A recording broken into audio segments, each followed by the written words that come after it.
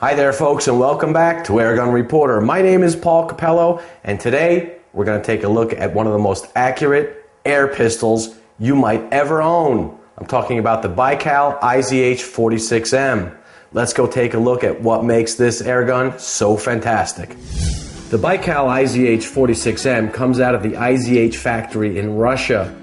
Now, this is one of the most accurate pistols you'll ever own. Now, this is legendary for its affordability and its accuracy. If you're a regular Joe like me, you will be amazed. It will outshoot you every time. If you're a match pistol shooter, you will appreciate the fine accuracy and craftsmanship of the Baikal IZH 46M. Now, let's go ahead and look at some features. Then we'll do some chrony testing and some target testing.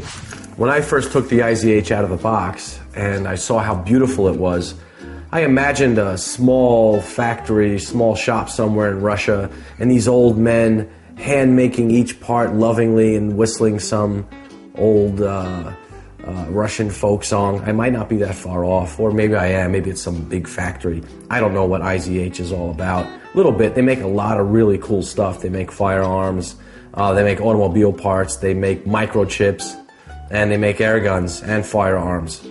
But let me tell you what was in the box. First of all, this certificate of acceptance. Now, this has been hand-signed. This is not a photocopy. Very good paperwork going on there at the factory. Came with the instructions, of course. And it also came with a goodie bag of stuff. Check that out. We've got a cleaning rod. It has a small slot there for putting your cotton patches in and cleaning the barrel.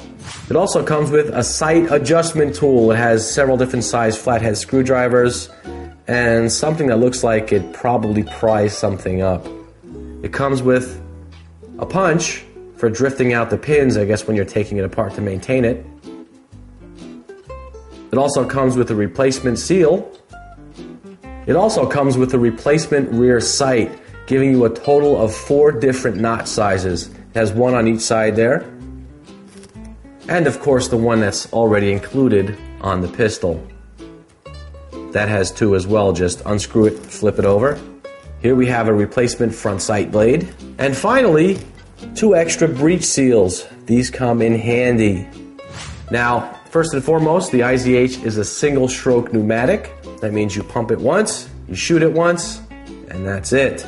And it has a very, very, very, very light trigger. It also has, of course, adjustable rear sight. Very nice, positive clicks. It's made out of all metal, adjustable for windage and for elevation right there. Here you can see the 2 screws for removing the rear notched sight. The front blade is, of course, replaceable. The fit and finish is very, very nice on this match pistol. The basic wood grips come from the factory a little bit oversized. That's because they expect you to customize it for your hand. Take a look at what we have here. We have an adjustable palm shelf here. It has 2 screws, slotted screws for adjusting the tilt and adjusting the height as well. This way it locks down on your wrist. One other feature of the IZH 46M, it has the ability to be dry fired. And why is that? That's because competition shooters don't want to fire a pellet all the time. They just want to practice their aim, practice pulling the trigger, and they don't necessarily want to shoot all the time. So that's another good feature of the IZH 46M. Let's go ahead and do some chrony testing. Then we'll shoot some targets. We'll measure the weight of the trigger. Then we'll wrap up the show. Before we move on to the chrony testing, I have a tip on how to store your IZH 46M, and that's to do it with the breech open. Simply pull the cocking arm up until the breech opens. Don't pump it. Then close it. And here you can see the breech is now open. And we do this because we don't want to put pressure on those 2 seals on this transfer block. If we had put pressure on it and kept it stored with it locked down, you can deform those small seals and you'll have compression problems later on down the road. For the chrony testing, I used H&N Final Match pistol pellets.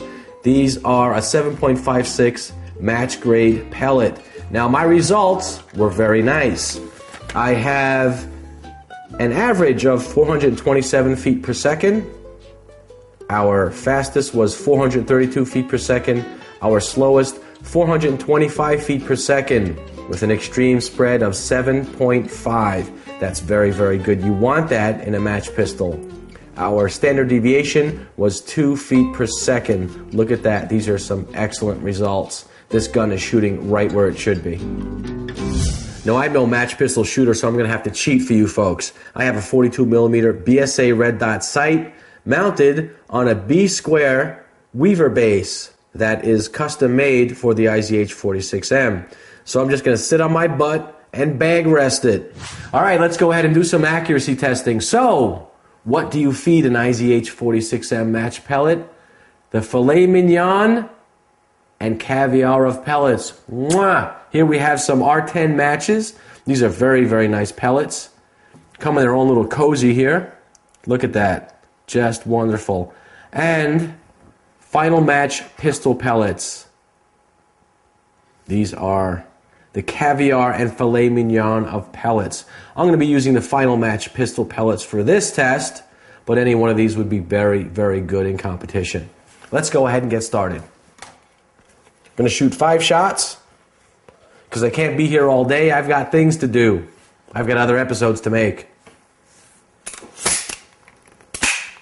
Very easy to cock. The breech pops open. Take my pellet.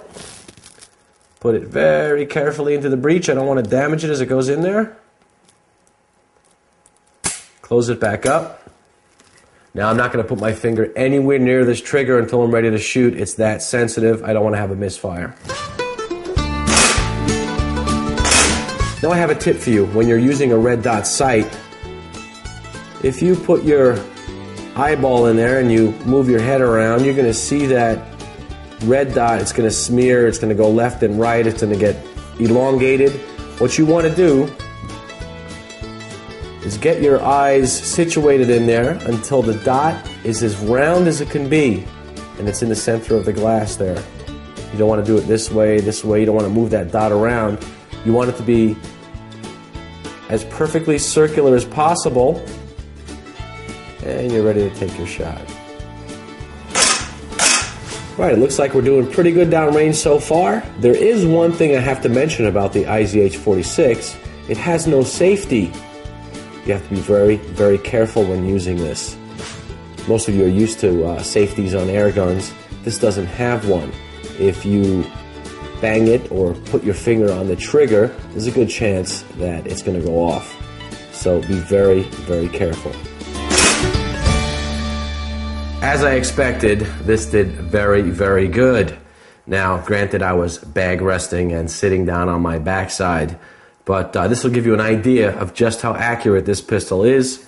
Here's 5 shots with the H&N Final Match pellets. Like any good match pistol, I'm sure that this trigger pull is very, very light. I've never tested it before, so I'm seeing it for the first time as well, and I've been shooting this for quite some time now. So let's go ahead and see what those results are, and then we'll go ahead and wrap up the show. 14 ounces.